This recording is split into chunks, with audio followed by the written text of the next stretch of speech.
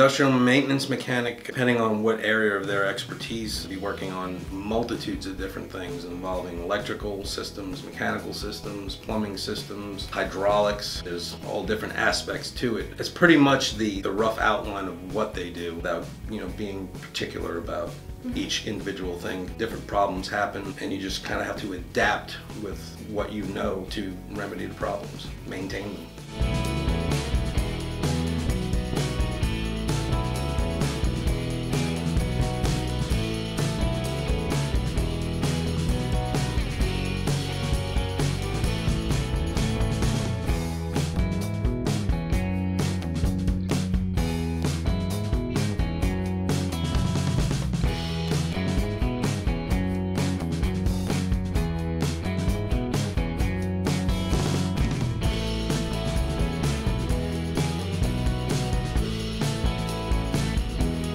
The coolest thing, well, I've always been a tool person, working with tools and fixing things, so I mean, the satisfaction of getting them fixed and getting them to function correctly and then, everything runs smoothly, that would probably be the biggest satisfaction.